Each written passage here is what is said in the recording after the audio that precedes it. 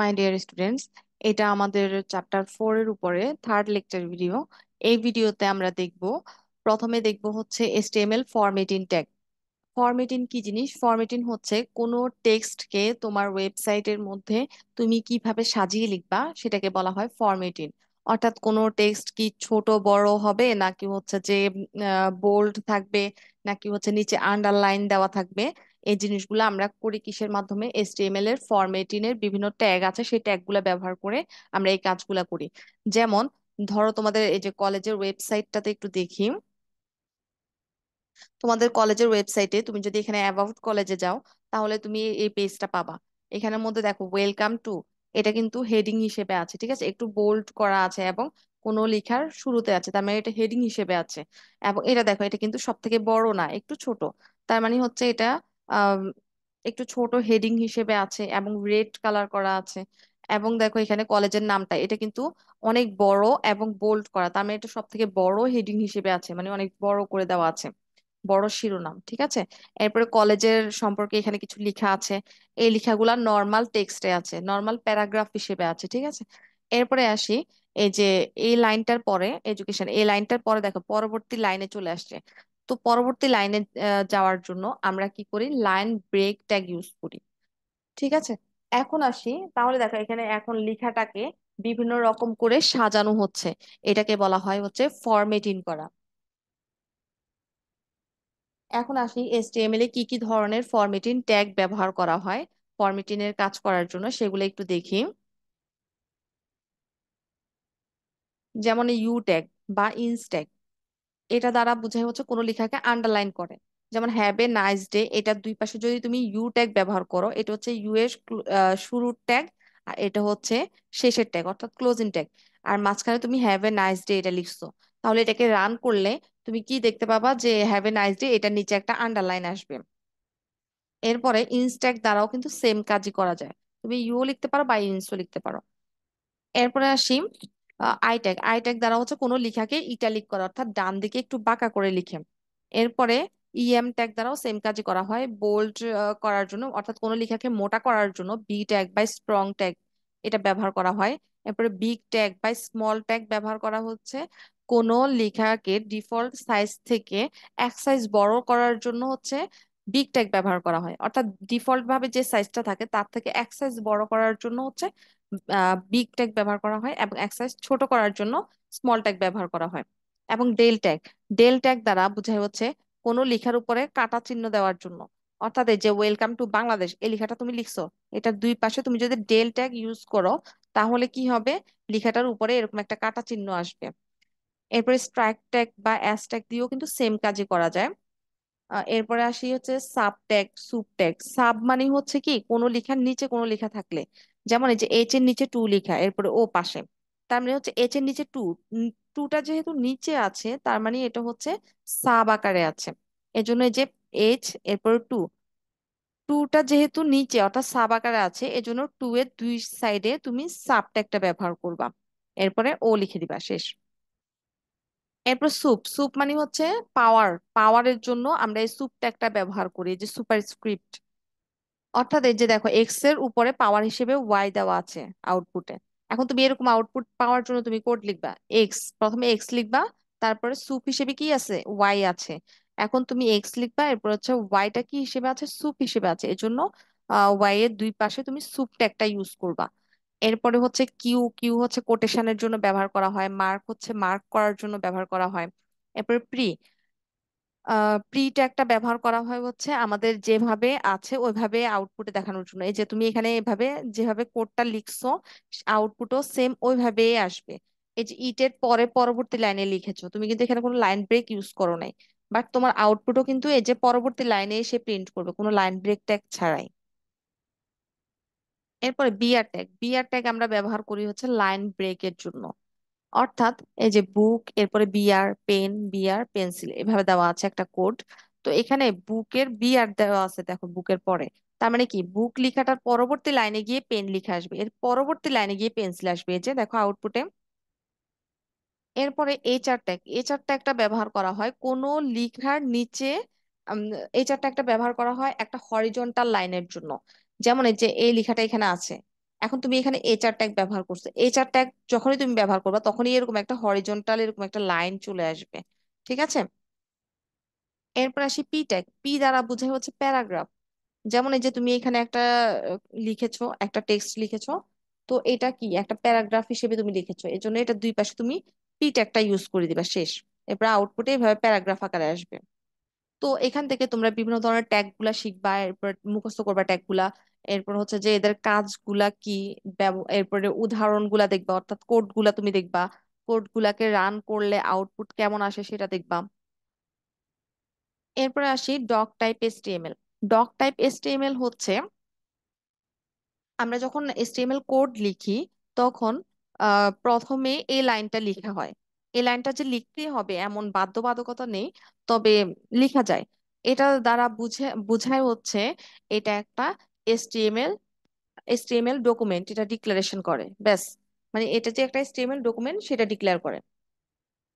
এবং এসটিএমএল এর কোডের মধ্যে তুমি কোনো কমেন্ট লেখার জন্য এরকম একটা চিহ্ন ব্যবহার করবা। এটা দ্বারা কমেন্ট বুঝায়। অর্থাৎ কমেন্ট হচ্ছে কি, ধরো যেটা কোডের মধ্যে তুমি লিখছো কিন্তু আউটপুটে সেটা দেখাবে না, অর্থাৎ তুমি কোডটাকে বুঝার জন্য, তোমার নিজের বুঝার জন্য তুমি কিছু সাইড নোট লিখছো, সেটাই হচ্ছে কমেন্ট। এবং কমেন্টের জন্য এরকম চিহ্ন ব্যবহার করা হয়। এরপর আসি হেডিং।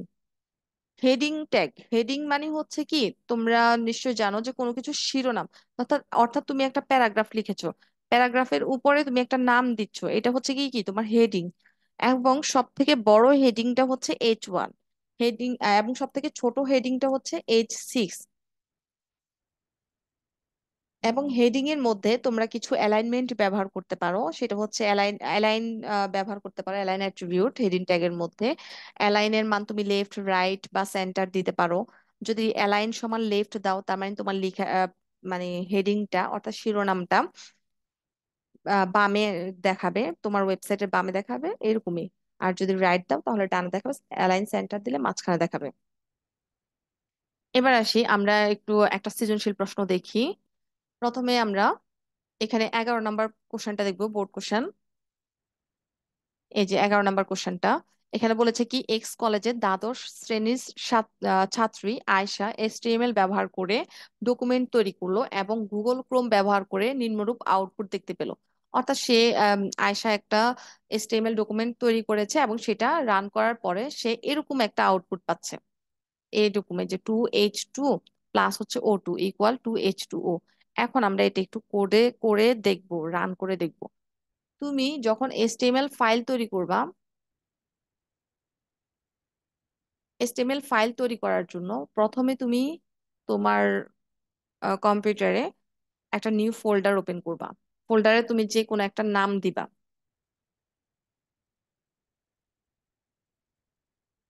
যে কোনো একটা নাম দিবা তুমি। আমি পিআর দিলাম, তুমি তোমার মন মতো একটা নাম দিবা।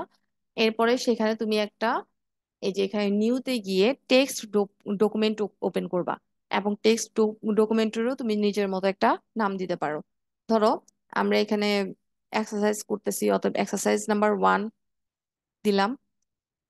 এরপরে এই যে তুমি যে কোডগুলা লিখবা, ঠিক আছে, যেখানে আমরা কোড লিখি সেই সফটওয়্যারটাকে বলা হয় এডিটর। তো একটা এডিটর সফটওয়্যার তুমি ডাউনলোড করতে হবে এখন। নোটপ্যাড প্লাস প্লাস, এটা ডাউনলোড করো। তুমি গুগলে নোটপ্যাড প্লাস প্লাস ডাউনলোড লিখে সার্চ করলেই এই যে এরকম আসবে, এখান থেকে তুমি তোমার একটা ইনস্টল করে নাও।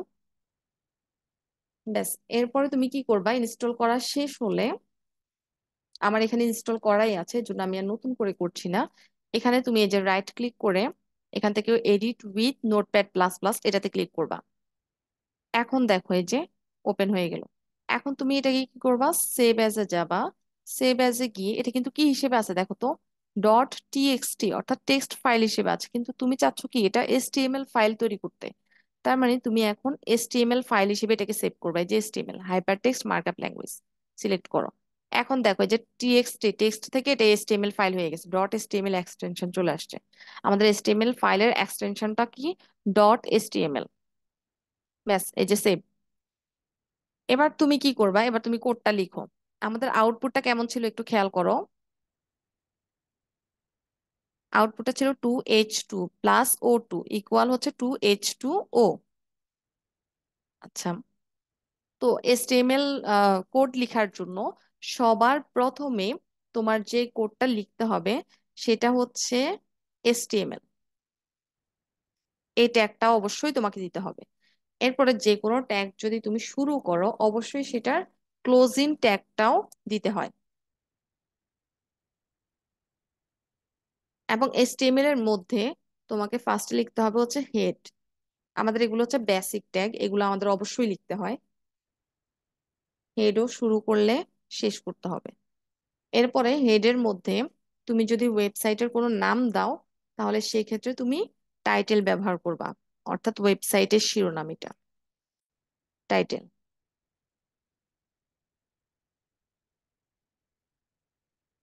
এবার তুমি টাইটেলের মধ্যে যে কোনো একটা টাইটেল দাও। যেমন আমি এক্সারসাইজ টেক্সট ফরম্যাটিং টেক্সট নিয়ে কাজ করতেছি, তার মানে তুমি নাম দাও যে ফরম্যাটিং।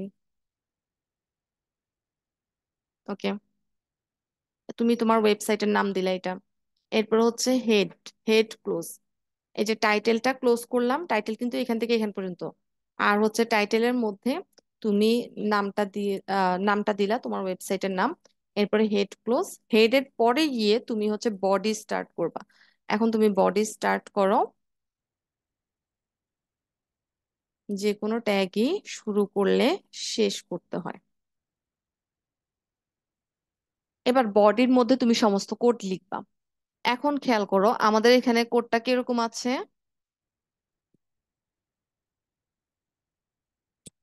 এখানে আছে কি, প্রথমে আছে হচ্ছে টু, তার মানে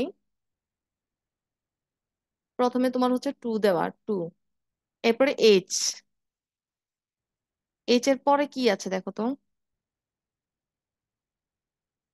এইচ এর পরে হচ্ছে যে টু, টুটা হচ্ছে নিচে, নিচে থাকা মানে কি, সাব হিসেবে আছে। অর্থাৎ টুটা সাব হিসেবে আছে, এজন্য টু এর দুই পাশে তুমি এখানে সাবট্যাগ ব্যবহার করবা। এরপরে সাবট্যাগ ক্লোজ। এরপরে হচ্ছে কি প্লাস, প্লাস এরপরে ও, ও এর নিচে আবার টু আছে, নিচে টু থাকা মানে কি আবার আরেকটা সাব, সাব হিসেবে কি আছে এখানে টু আছে। এরপরে সাব ক্লোজ। এরপরে আছে কি ইকুয়াল। এরপরে আছে হচ্ছে টু এইচ, আবার এখানে টুটা হচ্ছে সাব হিসেবে আছে, তার মানে সাব টু, সাব ক্লোজ। এরপরে ও, এটাই হচ্ছে কোড। এখন এই কোডটাই তুমি এই যে এখানে লিখো,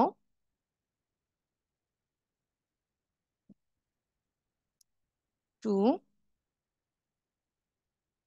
এইচ, ক্যাপিটাল এইচ ছিল, এইচ টু। এখন এই টুটা হচ্ছে সাব হিসেবে আছে, অতএব এটা সাবটেক্ট। এরপরে সাবটেক্ট এখানে শেষ,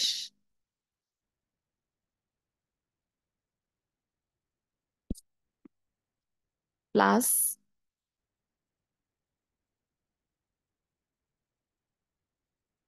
কি আছে এখানে, টু এইচ টু প্লাস ও টু,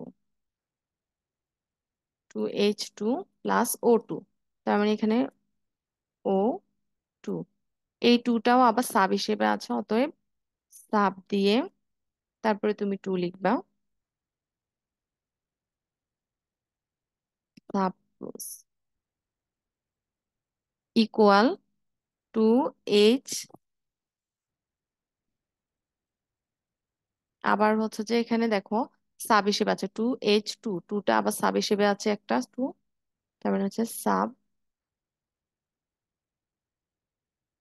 টু, সাব ক্লোজ। এরপরে ও, ব্যাস। এবার তুমি এটাকে সেভ দাও, কন্ট্রোল ধরে এস কিবোর্ড থেকে, সেভ, শেষ। এবার তুমি এই কোডটা রান করো। তোমার যেখানে তোমার ফাইলটা ছিল, যে ফোল্ডারের মধ্যে, ফার্স্টে তুমি সেই ফোল্ডারে যাও। এই যে দেখো এখানে এই যে এরকম একটা ব্রাউজার চিহ্ন আসছে, এই ব্রাউজার উপরে ক্লিক করো। ক্লিক করলে দেখো এখানে তোমার ফাইলটা এই যে সেভ, মানে রান, এখানে রান হচ্ছে ফাইলটা।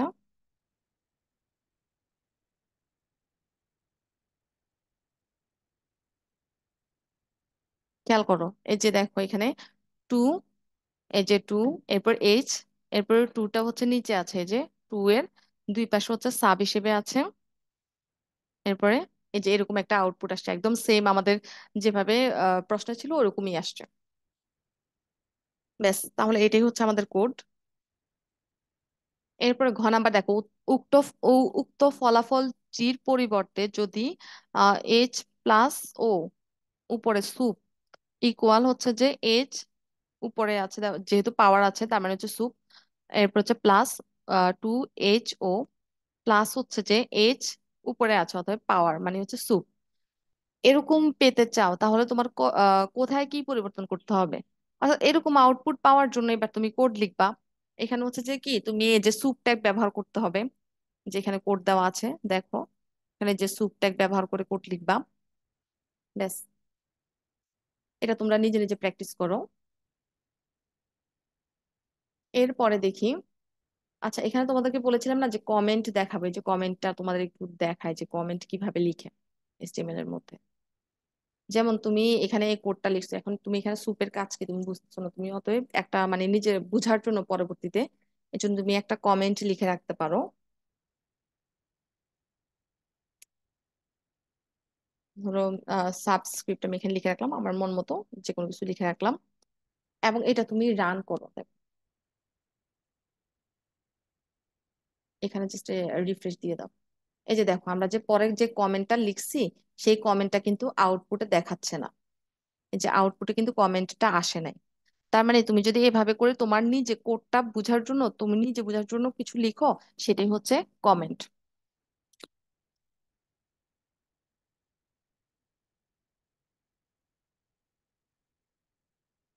এরপরে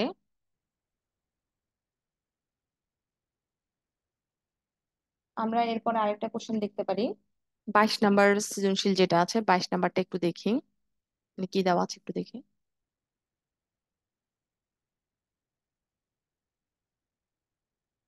এই যে 22 নাম্বার, কুইক ফক্স, এরপরে হচ্ছে পরের লাইনে jumps over the lazy dog and then it fall pray to a lion.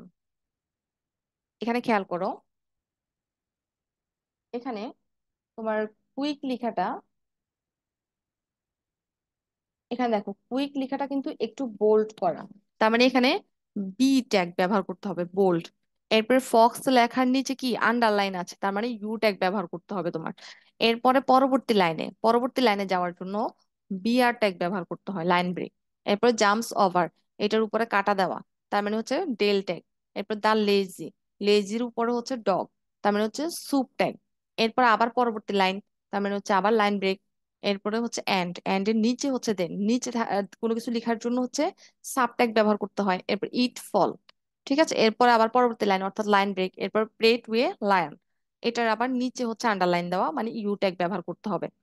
তো এরপরে এখানে প্রশ্নে বলে দিছে যে তারপর ছাত্রদের নিচের অনুচ্ছেদটির মতো করে আউটপুট পাওয়ার জন্য এচটিএমএল কোড লিখতে বললেন। তো এখন এরকম একটা অনুচ্ছেদ, অনুচ্ছেদ মানে কি প্যারাগ্রাফ, মানে এটা হচ্ছে একটা প্যারাগ্রাফ। এরকম একটা প্যারাগ্রাফ পাওয়ার জন্য তুমি এচটিএমএল কোড লিখবা। কোড কিভাবে লিখবা? এই যে এখানে কোডটা দেওয়া আছে, তুমি যদি এই কোডটা লিখো তাহলে রান করলে আমরা সেম আউটপুটটা পাবো। এটা তোমাদের কাজ, তোমরা এটা করবা। যেমন এখানে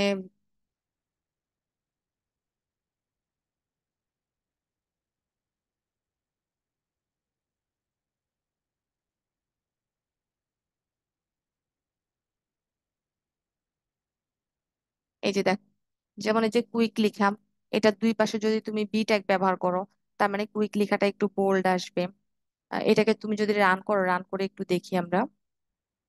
এটা আরেকটা ফাইল থেকে তোমাদেরকে দেখাচ্ছি।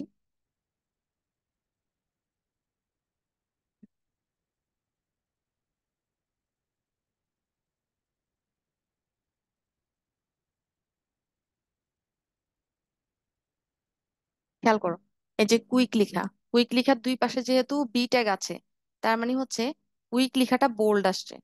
এরপরে ব্রাউন লেখার দুই পাশে আই ট্যাগ আছে, তার মানে হচ্ছে ব্রাউন লেখাটা কি আসছে, ইটালিক। এরপরে ফক্সের দুই পাশে ইউ ট্যাগ আছে, তার মানে হচ্ছে ফক্সের নিচে আন্ডারলাইন আসবে। এরপর পরবর্তী লাইনে যাওয়ার জন্য যে বিআর ট্যাগ ব্যবহার করলাম। এরপর ডেল, জাম্পস ওভার, জাম্পস ওভারের দুই পাশে ডেল, ডেল দেওয়া মানে কি এভাবে কাটা দেওয়া। ঠিক আছে, এখন বাকি কোডটাও তোমরা কমপ্লিট করো, কমপ্লিট করে রান করে দেখো যে ঠিকঠাক হয় কিনা। আচ্ছা, এখানে একটা জিনিস বলে রাখি যে টাইটেল, অনেকের মনে প্রশ্ন থাকে যে টাইটেল আসলে কি জিনিস। টাইটেল মানে হচ্ছে একটা ওয়েব পেজের যে নাম, অর্থাৎ একটা ওয়েব পেজের যে শিরোনাম সেটাই হচ্ছে টাইটেল। যেমন এই কোডটাই তুমি যখন রান করবা, তখন এখানে টাইটেল হিসেবে কি দেওয়া আছে দেখো তো, মাই ওয়েব পেজ লেখা। তাহলে তুমি যদি এটা রান করো, বড় করে দেখো, এই যে এখানে দেখো মাই ওয়েব পেজ লিখা, তার মানে এই যে এই ওয়েব পেজের যে নামটা দেওয়া আছে সেটা হচ্ছে মাই ওয়েব পেজ শিরোনামে দেওয়া আছে। ঠিক আছে, এটাই হচ্ছে টাইটেল। আচ্ছা, এখন আসি হেডিং।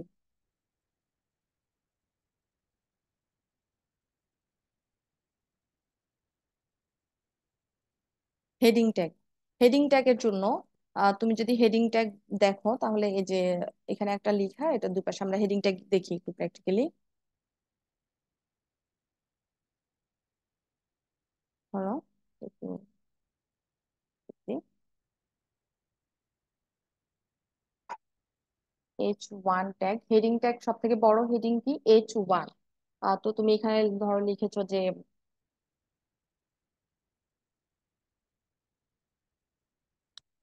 Information and communication.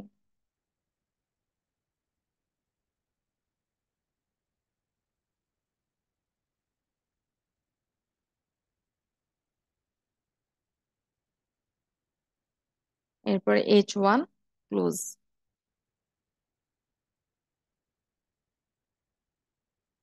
ব্যাস সব থেকে বড় হেডিং।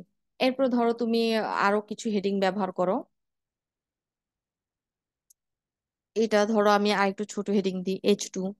এরপরে পরবর্তীটা দিচ্ছি হচ্ছে ধরো H4, এরপরে H6। এবার তুমি এই কোডটাকে রান করে দেখো কেমন আউটপুট আসে।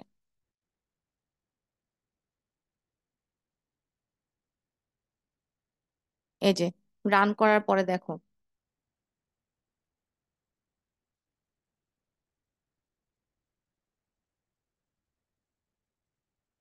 খেয়াল করো H1 যেটা ছিল প্রথম লাইন, সেটা কিন্তু কি সব থেকে বড় হেডিং আকারে আসছে। এরপরে H2 যেটা, সেটা কিন্তু তার থেকে একটু ছোট, মানে এটা হচ্ছে 2 নাম্বার হেডিং, যেহেতু H2 2 নাম্বার। এরপর দেখো H6 যেটা দেওয়া, সেটা কিন্তু সব থেকে ছোট শিরোনাম আকারে আসছে, এই যে সব থেকে ছোট। এবং হেডিং গুলা কিন্তু সবসময় বোল্ড আসে, ঠিক আছে, একটু বড় আসে এবং বোল্ড আকারে আসে। সব থেকে বড় হেডিং হচ্ছে H1 এবং সব থেকে ছোট হেডিং হচ্ছে H6। এবং হেডিং এর মধ্যে আমরা কিন্তু অ্যালাইন অ্যাট্রিবিউট ব্যবহার করতে পারি। তো তুমি এখানে অ্যালাইন অ্যাট্রিবিউট ব্যবহার করো, লাইচিয়ান। অ্যালাইনের মধ্যে তুমি ভ্যালু দাও, অ্যালাইন অ্যাট্রিবিউটের ভ্যালু। অ্যাট্রিবিউটের ভ্যালু আমরা কিভাবে দিই, কোটেশনের মধ্যে আমরা ভ্যালুটা লিখি। তো ধরো তুমি এখানে লিখলা যে সেন্টার, সেভ দাও। এবার তুমি এখানে রিফ্রেশ দাও। এই যে খেয়াল করো, প্রথম H1 এর ক্ষেত্রে আমরা অ্যালাইন দিলাম কি, সেন্টার। অর্থাৎ এই যে প্রথম হেডিংটা আমার কিন্তু ওয়েব পেজের মাঝখানে শো করতেছে।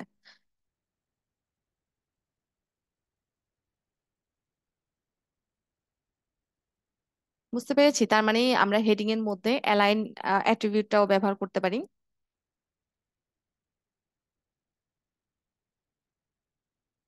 ঠিক আছে, এরপরে দেখি।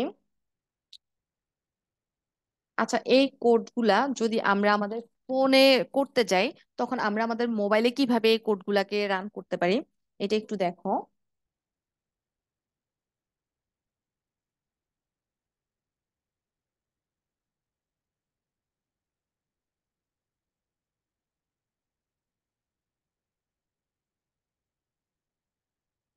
তুমি তোমার ফোনে কোডগুলা রান করার জন্য এট ফার্স্ট তুমি তোমার প্লে স্টোরে যাবা, প্লে স্টোরে গিয়ে এখানে তুমি HTML এডিটর লিখে সার্চ দিবা। এখানে বিভিন্ন ধরনের HTML এডিটর আছে, এই যে দেখতে পাচ্ছো। হ্যাঁ, এখানে বিভিন্ন ধরনের HTML এডিটর আছে। তো তুমি যে কোনো একটা ইনস্টল করে নিবা। আমি এখানে আমার ফোনের মধ্যে দুইটা ইনস্টল করে নিয়েছি। এই যে প্রথমটা এবং হচ্ছে এইটা, এই দুইটা আমার ফোনে ইনস্টল করা আছে। এখন তুমি সফটওয়্যারের মধ্যে যাও। সফটওয়্যারের মধ্যে যাওয়ার পরে ফার্স্টে তুমি এই যে এই তিনটা দাগ দেওয়া, যে এখানে তুমি ক্লিক করবা, এই জায়গাতে এখানে তুমি ক্লিক করবা। এখানে ক্লিক করলে তুমি এখানে যে নিউ পাবা, নিউতে গিয়ে HTML ফাইল ওপেন করবা এবং একটা নাম দিবা। ধরো তুমি নাম দিচ্ছ, যে কোনো একটা নাম দাও।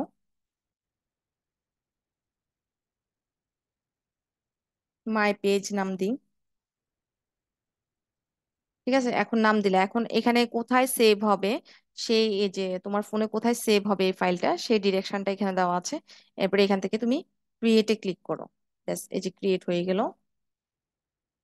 এবারে যে এখানে কিছু কোড দেওয়া আছে, যে ডক টাইপ HTML, অর্থাৎ এটা একটা HTML ডকুমেন্ট, এটা বুঝায়। এরপর হচ্ছে HTML head, automatically basic code গুলো এখানে দেওয়া আছে। তবে এই যে মেটা বা এগুলা যে দেওয়া আছে, এগুলোর দরকার নেই।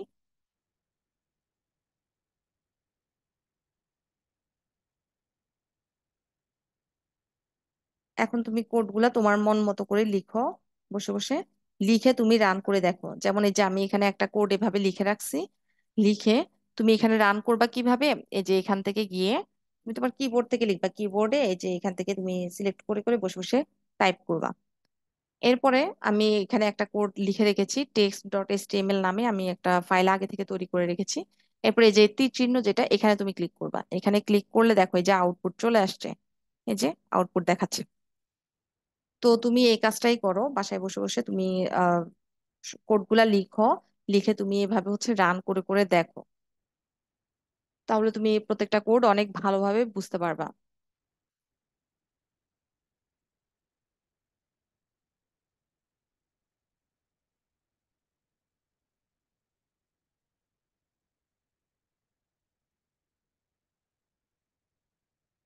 ঠিক আছে, এবার আসি আমরা নন ব্রেকিং স্পেস এটা দেখি। এই নন ব্রেকিং স্পেস কিভাবে লেখা হয়? অ্যাম্বারস্যান্ড সাইন দিয়ে এরপরে NBSP এইটা লেখা হয়। নন ব্রেকিং স্পেস মানে হচ্ছে এই যে ধরো এখানে লেখা আছে যে আই লাভ মাই কান্ট্রি, ঠিক আছে? তো তুমি যদি ধরো একটা মিনিট।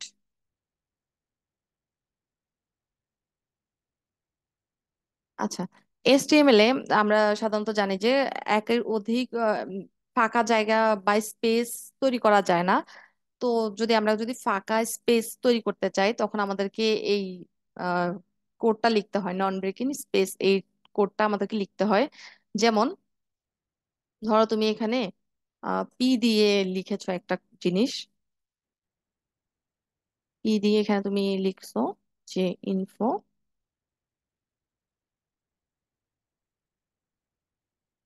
জাস্ট যে কোনো কিছু একটা লিখলাম। তারপরে পিটা একটা ক্লোজ। এখন তুমি এটা রান করে দেখো।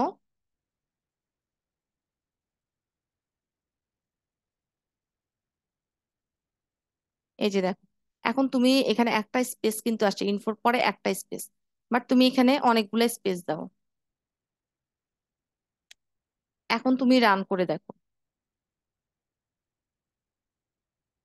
এটাকে রিফ্রেশ করো। এই যে একের অধিক কিন্তু স্পেস আসে না, আমি কিন্তু কোডের মধ্যে অনেকগুলা স্পেস দিয়েছি, বাট এখানে আউটপুটে কিন্তু এতগুলো স্পেস আসে নাই।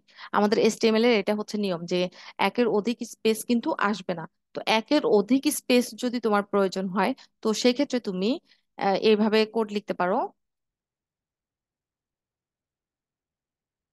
এন্ড সাইন দিয়ে NBSP, নন ব্রেকিং স্পেস।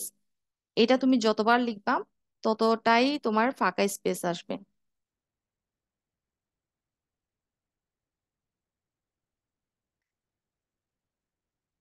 এবার তুমি হচ্ছে রান করে দেখো। এই যে দেখো, এখন কিন্তু এই যে স্পেস কয়টা আসছে, এখানে আমি তিনবার লিখছি NBSP, অতএব তিনটা ফাঁকা স্পেস আসছে। ওকে,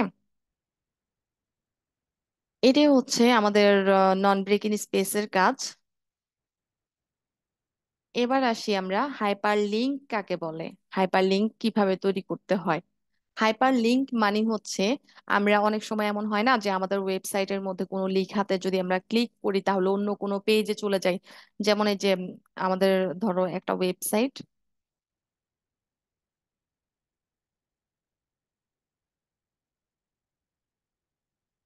অফ করি।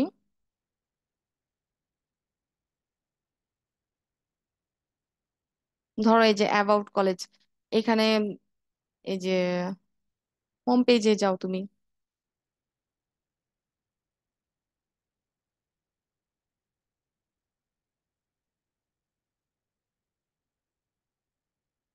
এখানে কি লিঙ্ক করা নেই? আচ্ছা, এই যে খেয়াল করো এখানে, এখানে দেখো এক্সাম। এই এক্সামের উপরে তুমি যদি ক্লিক করো তাহলে এই যে তুমি এই পেজটাতে যাচ্ছ। তার মানে কি, বিভিন্ন লেখার উপরে ক্লিক করলে আমরা অন্য কোনো পেজে চলে যাচ্ছি। বা তোমরা যে উইকিপিডিয়াতে নিশ্চয়ই দেখছো, এরকম উইকিপিডিয়াতে যখন দেখাইছিলাম যে এই যে দেখো এখানে এই লেখাটার উপরে ক্লিক করলে তুমি অন্য কোনো পেজে চলে যাবা, যে এটার উপরে ক্লিক করলে অন্য কোনো পেজে চলে যাচ্ছ, তার মানে কি লেখাটা তোমার হাইপার লিঙ্ক করা আছে। ঠিক আছে। হাইপারলিংক মানে হচ্ছে কোনো লেখার সাথে বা অন্য কোনো পেজকে যদি তুমি কানেক্ট করো, সেটাকেই বলা হয় হাইপারলিংক। এবং হাইপারলিংকের ক্ষেত্রে দেখো নিচে কিন্তু এই যে যখন আমরা এটার উপরে ক্লিক করতেছি তখন কিন্তু নিচে কিন্তু একটা আন্ডারলাইন আসে। এবং কিন্তু হাইপারলিংক গুলার কালার একটু অন্যরকম। এখানে দেখো এই যে এটা কিন্তু নর্মাল টেক্সট, অতএব এটার কালার একরকম। আর হাইপারলিংক করা যেগুলা সেগুলোর কিন্তু কালারটা একটু অন্যরকম, একটু চেঞ্জ।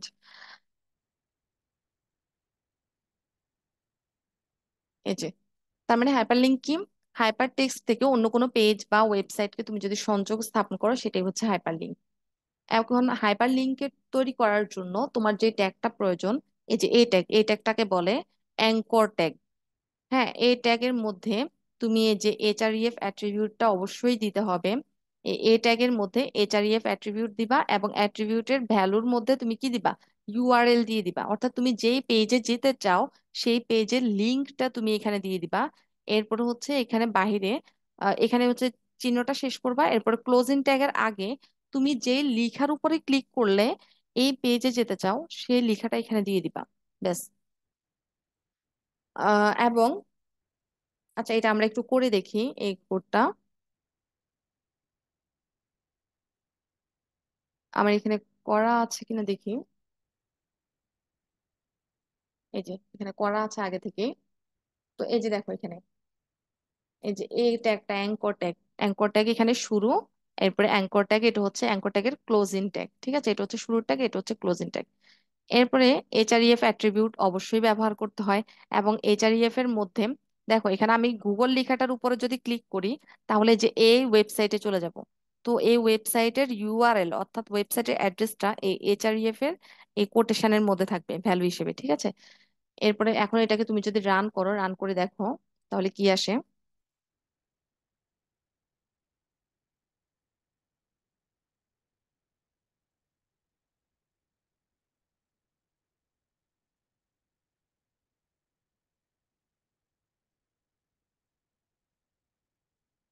খেয়াল করো এখানে এই যে গুগল লেখাটা আসছে, এবং গুগল লেখাটার উপরে যদি তুমি ক্লিক করো তাহলে এই যে গুগলের পেজে চলে যাচ্ছে। এই যে এখানে হচ্ছে www. যে https এরপর //www.google.com এই পেজে তুমি চলে যাচ্ছ। ঠিক আছে, তার মানে যেই লেখাটার উপরে ক্লিক করলে তুমি এই পেজে যাচ্ছ সেই লেখাটা লিখবো হচ্ছে এই জায়গায়। এই জায়গায় হচ্ছে লেখাটা লিখবো এখানে, এবং যেই পেজে যাচ্ছ সেই পেজের লিঙ্কটা দিয়ে দিব এখানে। ঠিক আছে। এরপরে আসি আমাদের এই ট্যাগের মধ্যে, অ্যাঙ্কর ট্যাগের মধ্যে আরেকটা অ্যাট্রিবিউট ব্যবহার করা যায়, সেটা হচ্ছে টার্গেট অ্যাট্রিবিউট। টার্গেট সমান যদি তুমি ব্ল্যাঙ্ক দাও তাহলে কি হবে, আহ টার্গেটের বিভিন্ন ভ্যালু দেওয়া যায়, ব্ল্যাঙ্ক দেওয়া যায়, এরপর হচ্ছে তোমার সেলফ দেওয়া যায়। টার্গেট সমান ব্ল্যাঙ্ক দাও ভ্যালু হিসেবে, এখানে কোটেশন দিতে হবে। আমরা জানি অ্যাট্রিবিউটের ভ্যালু লেখার সময় অবশ্যই কোটেশন দিতে হয়। এখন এটা তুমি রান করে দেখো।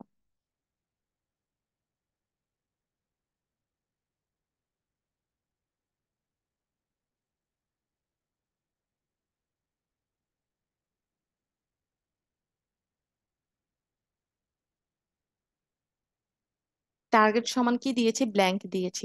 তার মানে এই যে এখন দেখো এখানে কিন্তু এটা এই ট্যাবের মধ্যে ওপেন। কিন্তু এখন যদি আমি গুগলের উপর ক্লিক করি, এই যে দেখো পাশে কিন্তু নতুন একটা ট্যাব ওপেন হয়ে সেখানে নতুন পেজটা ওপেন হয়েছে।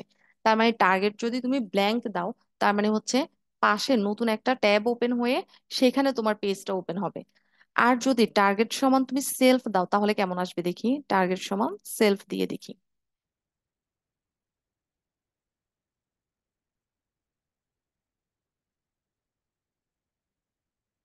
এখানে তুমি রান করে দেখো, সেখান থেকে রান করা যাবে না।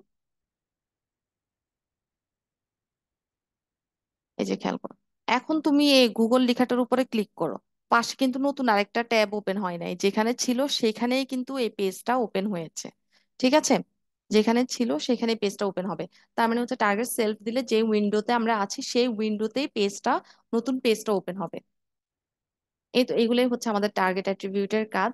এবং আমাদের কিন্তু টার্গেট অ্যাট্রিবিউট যে ব্যবহার করতে হবে এমন কোনো বাধ্যবাধকতা নেই। আমাদের এই যে অ্যাঙ্কর ট্যাগের মধ্যে এইচআরইএফ এই অ্যাট্রিবিউটটা অবশ্যই ব্যবহার করতে হবে। আর টার্গেট অ্যাট্রিবিউট তুমি ব্যবহার করতেও পারো, নাও করতে পারো। এবং এই যে এমসিকিউর জন্য এই দুটো একটু দেখবা। প্রথম দুটা যে টার্গেট ব্ল্যাঙ্ক হলে কি হয়, সেলফ হলে কি হয়। হাইপার লিঙ্ক, ইমেজ, এগুলা কিন্তু অনেক ইম্পর্টেন্ট। এবার আসি, ওয়েব পেজে তুমি ইমেজ বা ছবি কিভাবে যোগ করবা। তো তোমার ওয়েব পেজের মধ্যে তুমি একটা ছবি অ্যাড করার জন্য তোমাকে কি করতে হবে, ইমেজ ট্যাগ ব্যবহার করতে হবে। ইমেজ ট্যাগের মধ্যে তুমি বিভিন্ন অ্যাট্রিবিউট ব্যবহার করতে পারো, এসআরসি, অ্যালাইন, উইথ, হাইট, এই অল্টার, বর্ডার, এই অ্যাট্রিবিউট গুলো তুমি ব্যবহার করতে পারো। তো প্রথমে আমরা একটা দেখি। ইমেজ ট্যাগের মধ্যে ধরো তোমার কাছে,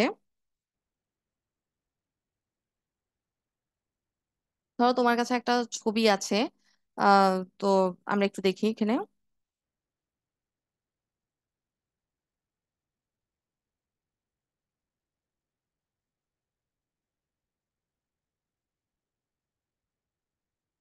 নোটপ্যাডে দেখি। ধরো তোমার কাছে একটা ছবি আছে। তো তুমি এখন ইমেজ ট্যাগ ব্যবহার করবে ফার্স্টে। এবং ইমেজের মধ্যে একটা অ্যাট্রিবিউট অবশ্যই ব্যবহার করতে হয়, সেটা হচ্ছে এসআরসি অ্যাট্রিবিউট, ঠিক আছে? তো এসআরসির মধ্যে তুমি এই যে এখানে ছবির নামটা দিয়ে দিবা এবং ছবির ফরম্যাটটা দিয়ে দিবা, যে তোমার ছবিটা কোন ফরম্যাটে আছে। ডট জেপিজি মানে হচ্ছে জয়েন্ট ফটোগ্রাফিক গ্রুপ। এরপর হচ্ছে এরকম বিভিন্ন ফরম্যাটে ছবি থাকতে পারে। এখানে যে বিভিন্ন ফরম্যাটের নামগুলা দেওয়া আছে, এই যে এখানে দেওয়া আছে। তো এখান থেকে তুমি পড়ে নিবা। এমসিকিউর জন্য এগুলো ইম্পর্টেন্ট। আর জেপিইজি হচ্ছে, এখানে কিন্তু জেপিইজির পূর্ণরূপ দেওয়া আছে। জয়েন্ট ফটোগ্রাফিক এক্সপার্ট গ্রুপ হচ্ছে জেপিইজি, জেপিজি না। জেপিজি হচ্ছে জয়েন্ট ফটোগ্রাফিক গ্রুপ, ঠিক আছে? এরপরে হচ্ছে পিএনজি মানে কি, পোর্টেবল নেটওয়ার্ক গ্রাফিক্স। এরকম বিভিন্ন ফরম্যাটের ছবি থাকতে পারে। তো তুমি কি করবা, কোডের মধ্যে ফার্স্ট হচ্ছে ছবির নাম দিবা, এরপর ডট দিয়ে ছবির ফরম্যাটটা দিবা। এরপর হচ্ছে তুমি যদি ছবির কোনো উইডথ দিতে চাও, অর্থাৎ প্রস্থ দিতে চাও বা হাইট দিতে চাও, সেটার জন্য সেটা দিতে পারো। এরপর ছবিটা পেজের কোথায় থাকবে সেটার জন্য অ্যালাইনমেন্ট দিতে পারো। ছবিটার চারদিকে বর্ডার কেমন হবে সেটা দিয়ে দিতে পারো, অল্টার দিতে পারো। এখন দেখি এগুলো আসলে কাজগুলা কি কি। তুমি যদি এই কোডটাকে রান করে দেখো তাহলে কেমন আসবে। এই যে প্রথম ছবিটার জন্য, আমরা দ্বিতীয় ছবিটা আপাতত বাদ দিই। আচ্ছা, দ্বিতীয় ছবিটা সমস্যা নেই। প্রথম ছবিটা দেখো তুমি। এখানে তোমার যে ফোল্ডার, আমি যেখানে কোডগুলা লিখছি সেখানে কিন্তু এই ছবিটা আছে, যে flower.jpg। তো এখানে ছবিটার নামটা কি দেওয়া আছে, ফ্লাওয়ার, আর টাইপ হচ্ছে কি জেপিজি টাইপের। তার মানে তুমি এখানে কি করবা, কোডের মধ্যে এই যে এসআরসির মধ্যে flower.jpg দিবা। ছবিটা যেই নামে আছে তোমার, যেখানে তুমি কোড লিখতেছো ওই ফোল্ডারের মধ্যে আছে, অতএব এই জন্য flower.jpg যেভাবে আছে ওইভাবে দিলা। এরপরে ছবিটার উইথ দিলা। উইথ মানে হচ্ছে প্রস্থ। প্রস্থটা তুমি রান করে দেখার পরে দেখবে যে প্রস্থ হচ্ছে কি, এই যে এখানে যে নিচে যে চওড়াটা আছে, চওড়াটা হচ্ছে প্রস্থ। আর হাইট হচ্ছে কি উপরে। এই যে হাইট দেখো এখানে বেশি, 300 পিক্সেল দেওয়া, এই জন্য হাইটটা বেশি। আর উইডথটা এখানে কম। উইডথটা হচ্ছে এখানে কত পিক্সেল দেওয়া, 200 পিক্সেল সম্ভবত দেওয়া। এই যে উইডথ হচ্ছে 200 পিক্সেল দেওয়া। এরপর অ্যালাইনমেন্ট মিডল। মিডল মানে হচ্ছে যে, বা সেন্টার দিয়ে দিতে পারো। সেন্টার, তার মানে হচ্ছে তোমার ছবিটা এখন কোথায় থাকবে, সেন্টারে থাকবে। এই যে মাঝখানে আছে, সেটা আমি ওটা পরের লাইনে লিখি। লাইন ব্রেক একটা ইউজ করি, দুইটা ছবি পাশাপাশি আছে।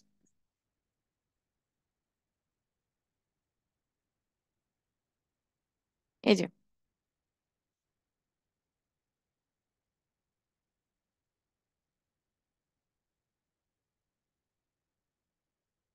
আচ্ছা, এরপরে বর্ডার মানে হচ্ছে ছবির চারদিকে আহ কিরকম বর্ডার আছে।